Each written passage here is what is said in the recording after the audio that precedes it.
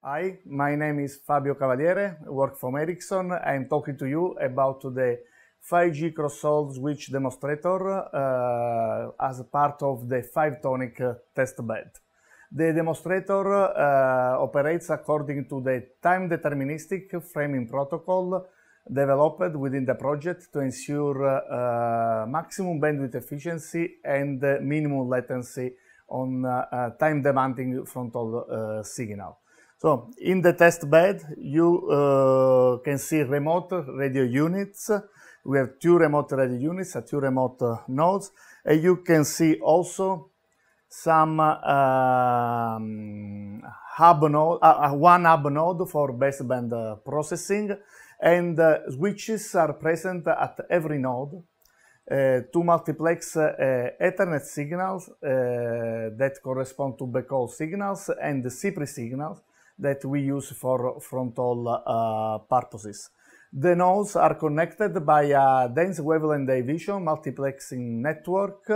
You can see here the fiber, and each 10 gigabit per second optical channel in the network multiplexes 2 gigabit Ethernet channels and 2.5 CPRI signal. In the test bed, we have these switches that operates according to the multi-layer paradigms developed within the 5G Crosshaul project. In this picture, you can clearly recognize the multi-layer structure of the switch. There is a first switch that operates according to wavelength cross connection.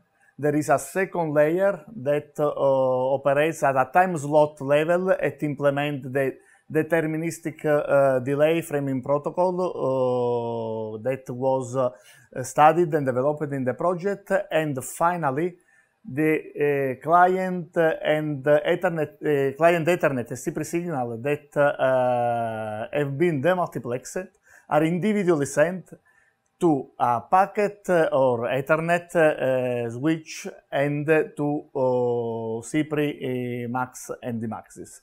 You can see also in this picture how the framing protocol works. It is synchronous to CPRI frames, not to introduce additional jitter and latency on that time-sensitive client signal, and buffers the Ethernet signal, which is less time demanding.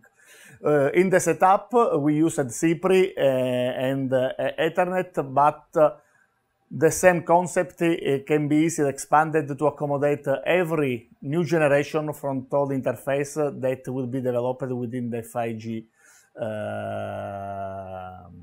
environment, making the test bed very future-proof. Thank you.